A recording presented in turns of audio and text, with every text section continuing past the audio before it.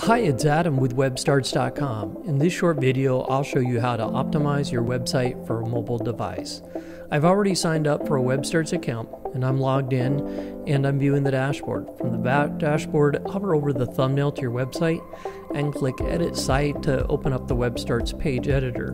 By the way, if it's your first time to the channel, be sure to click the subscribe button and ring the notification bell to be the first to find out when I release a new video on web design.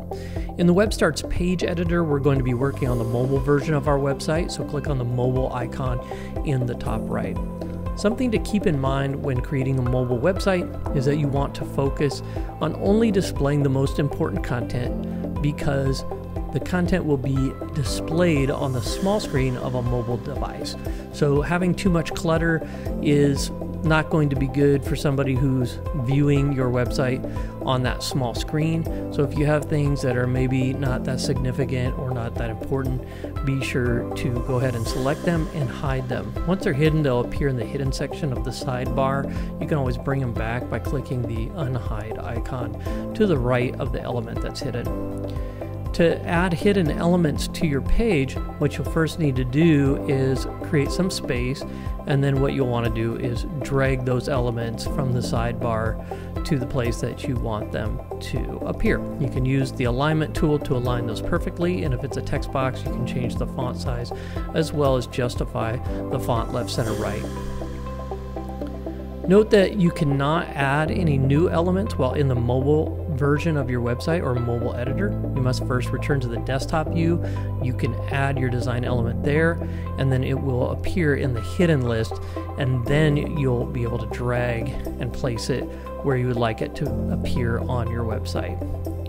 Next, I'm going to drag this box so you can see that I've done that. I'm going to drag this text box here too, and I'm going to align that, and then finally I'm going to drag this icon into place. A couple of things to keep in mind when working on a mobile version of your website.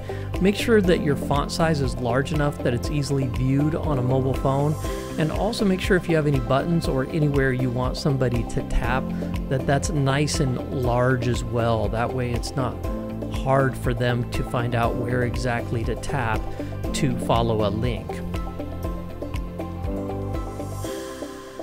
To ensure that your page is displayed by default on a mobile device, click on Settings and enable the Display Mobile View toggle. That serves the mobile version of your website to your site visitor when they are on a mobile phone. When you're finished, be sure to click Save, and your changes will be saved and published live to the web.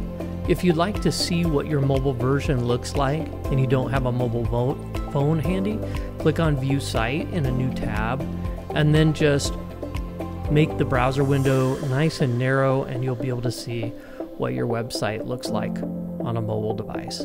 Well, that's it for this video. Thanks for watching. Don't forget to visit WebStarts.com to create your very own free online store, website, or blog, whether it be for desktop, tablet, or mobile. See you next time.